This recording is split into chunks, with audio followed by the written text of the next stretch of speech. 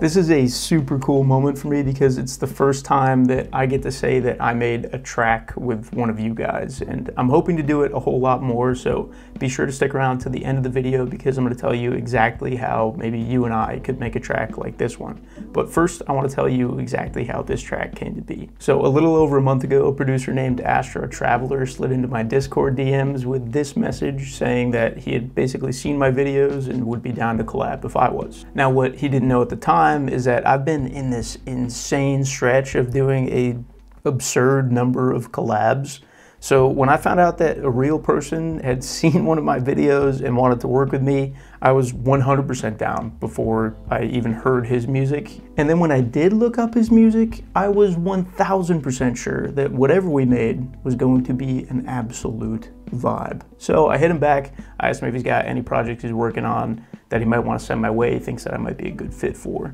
And that is when he hit me with the loop. Now listen, I was already excited to work with this dude. Like I said, it's insanely cool for me to even be able to make a video with this title. But when I heard the loop he sent me, when I tell you my jaw hit the floor, like just listen to this thing.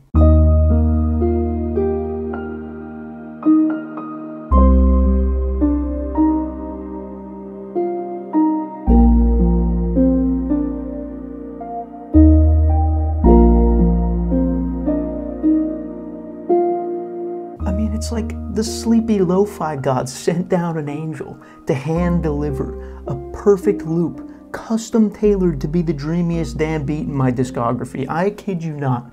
When I heard this loop, my jaw hit the damn floor. All right. I knew we had a hot one and we only had 8 bars. So I hit him back. I was like, send me these stems right now. Just kidding. I was actually trying to like be normal and not like jump out of my seat. Obviously, this is a stranger I just met on the internet. I'm not trying to freak him out. I was excited. I was like, this is a dope loop. Let's work. So he sent me the stems, and for the next 3 hours, I just put everything else to the side, and I turned this into this.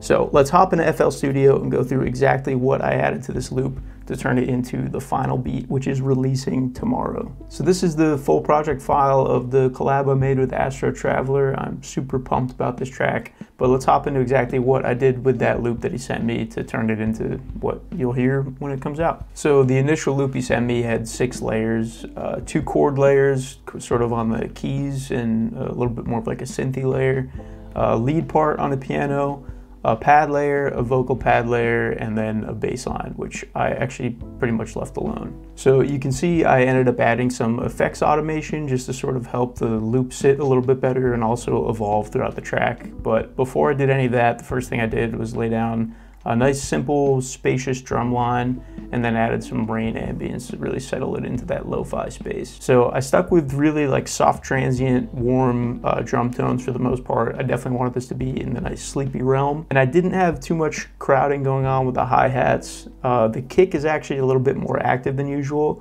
but I think that's because I ended up going with a simpler snare pattern rather than the 2 and the 4, which is super popular in lo-fi. I just had snares on the downbeat of the 2 every measure. So this is what the loop sounded like once I laid some drums down.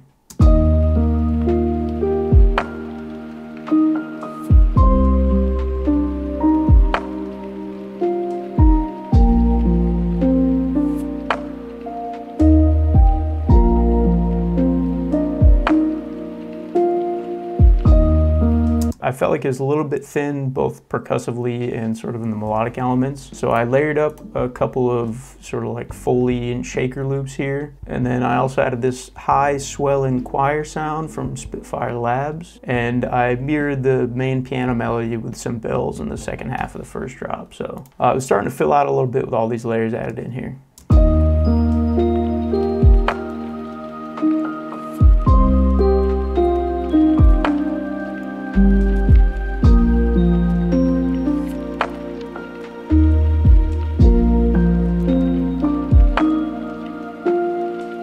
So from there, I really just had to add a few transition sounds, which I got from the Namaste by Prithvi and Friends pack. Mostly the like white noise and cymbal transitions, nothing too fancy, just to kind of keep the energy flowing.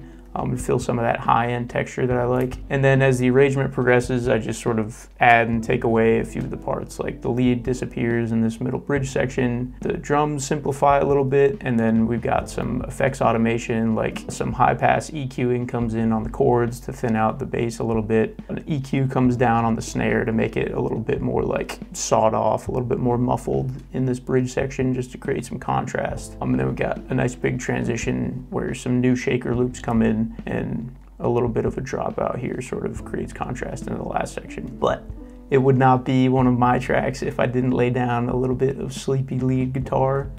So that's just what I did. I pulled in my classic Archetype Plini Electric Sunrise intro preset, cut some of the lows out just so it wouldn't be fighting with the bass or the chord part too much, and left that nice wet reverb and delay to sort of fill some of the dead space in that melody that I laid down. On the whole, it's not a crazy complicated guitar melody. I definitely wanted to leave room for the piano melodies that he had already laid down. Kind of play with the space a little bit just so that there would be something filling the gaps and really taking the lead.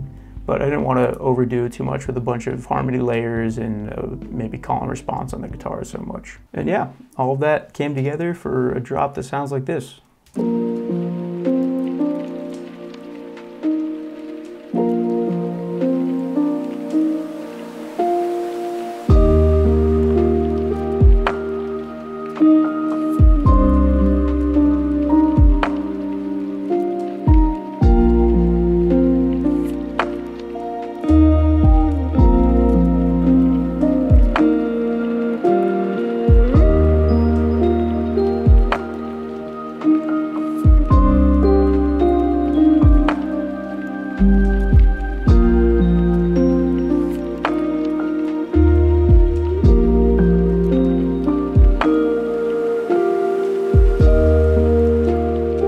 I don't want to get too bogged down in this video about all the specific production details of this one, so if you guys do want to see a more in-depth breakdown of this specific beat, definitely leave a comment, let me know. I'd be happy to do an in-depth tutorial style breakdown where I go through all the plugins and effects that I was doing. But yeah, I basically wrapped this thing up in just a couple of hours and shipped a rough cut back to Astro.traveler, and I was really excited to hear that he liked this thing as much as I did. And from there, all we had to do was talk about a name and decide where we wanted to submit it as far as labels go. And within 24 hours, we had already heard back that it was accepted by none other than Mello-Fi Records.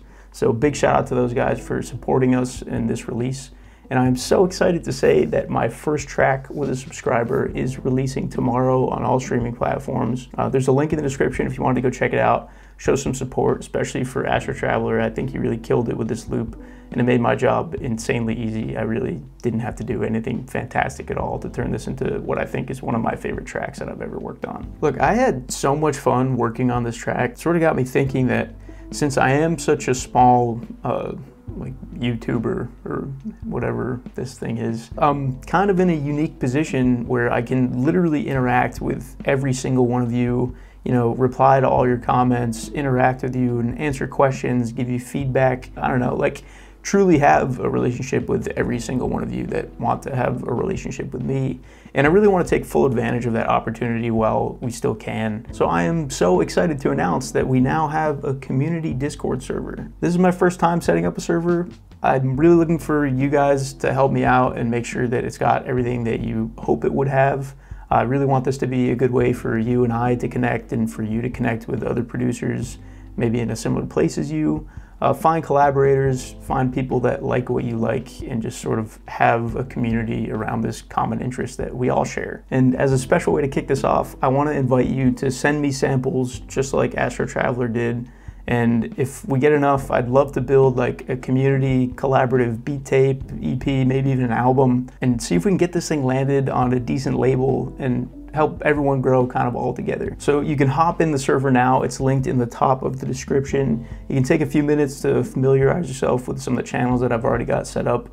Introduce yourself to the community. And then if you scroll all the way down to this YouTube gang section, I've got a community tape channel where I'm gonna try to set it up so that you guys can send me samples, but no one else will be able to see them, just in case, you know, you didn't want someone to see them before they were ready or anything like that.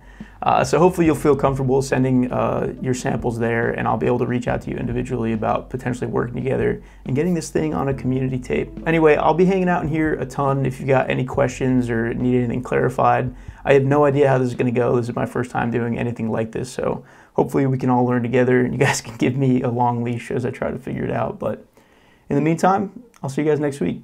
Peace.